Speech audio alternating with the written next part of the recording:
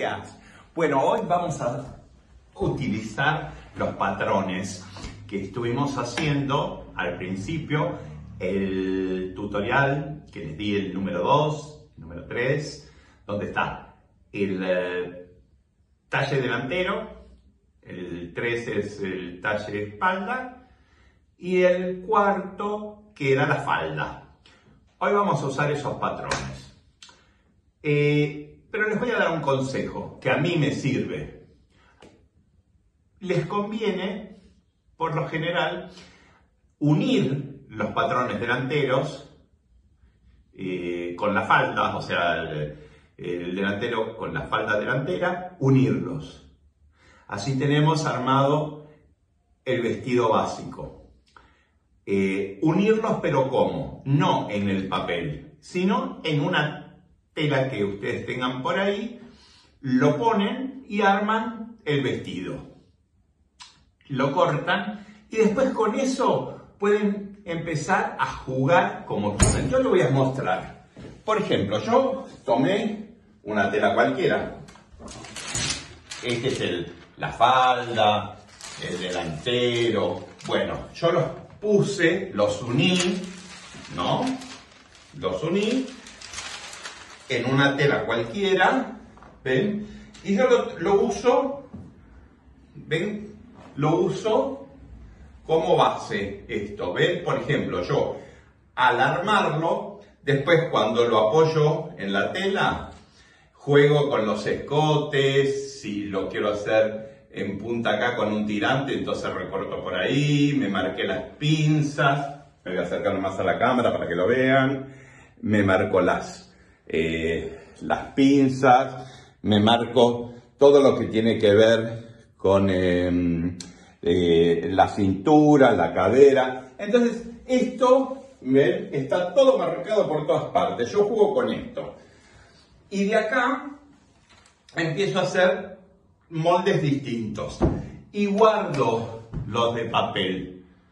Los tengo guardaditos y separados y trabajo con él, porque siempre hay que tenerlos guardados por cualquier cosa, por si esto se pierde, se arruina y entonces no los podemos usar. Bueno, rápido, a la acción. Hoy vamos a hacer una musculosa, pero en realidad es una blusa sin mangas de una tela que es rígida, ¿no?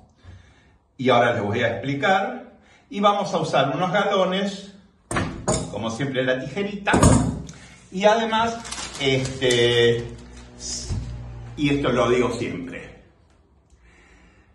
si se quedaron sin tiza para hacer el tizado de la prenda, recuerden que pueden guardar los jabones que van a tirar y los secan y lo usan. Siempre hay que tenerlos guardados. Miren qué detalle. Esto es un detalle. Miren el jabón, el color que tiene y la tela que elegí. Re fashion. Bueno, ahora les voy a explicar cómo vamos a hacer con la tela.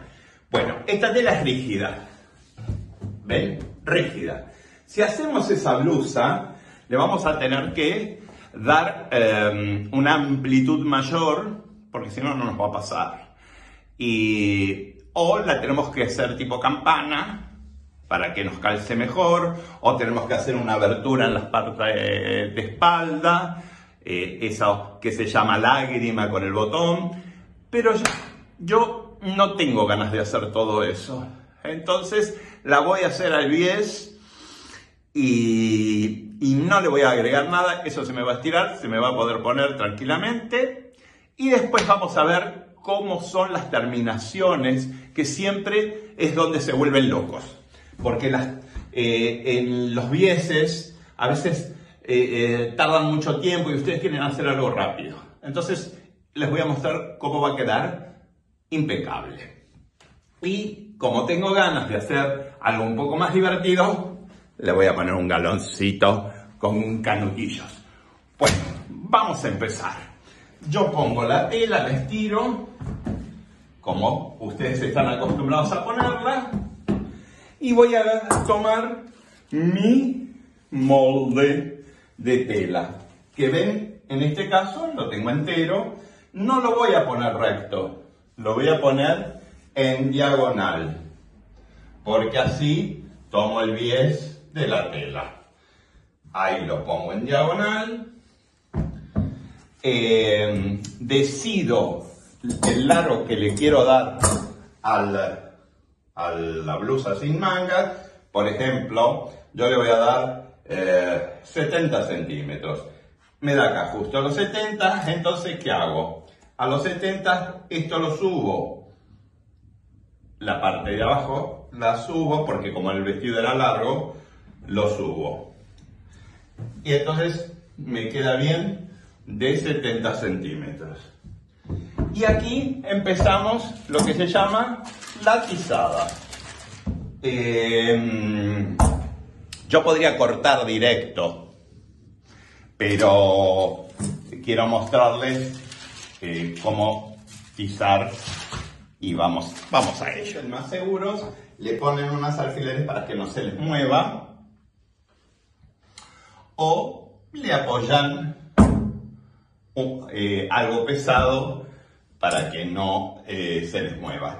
Entonces acá empezamos con el tizado. A esto recuerden que yo los patrones siempre los hice sin margen de costura. Entonces le dan margen de costura, 1,5 centímetros.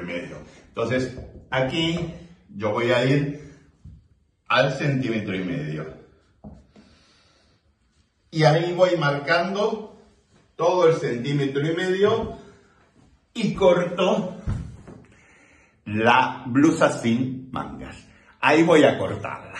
Y ya está cortada. Como ven, está cuadrado porque no le marqué pinzas. La quiero dejar cuadrada. Como está el bies, esto, ven, me va a dar el formato, ven, que antes era así, que no estiraba para nada. Bueno, ya está cortada y ahora a coser. Vamos a coserla y armarlas y les enseño cómo hacer el borde. Primero los costados. ¿Ven? Yo ya uní los costados.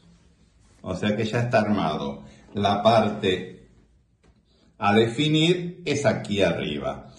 Si ustedes cosen, pueden coser los hombros, pasan obviamente la remalladora de los costados y la remalladora aquí arriba y pueden tomar la decisión de coser acá arriba, pasar la remalladora y después, como les había enseñado, aquí todo alrededor del cuello doblan a 1,5 centímetros, le pasan bien por la puntita, que lo van a tener en el short donde expliqué cómo hacer el dobladillo en una copa, en una campana.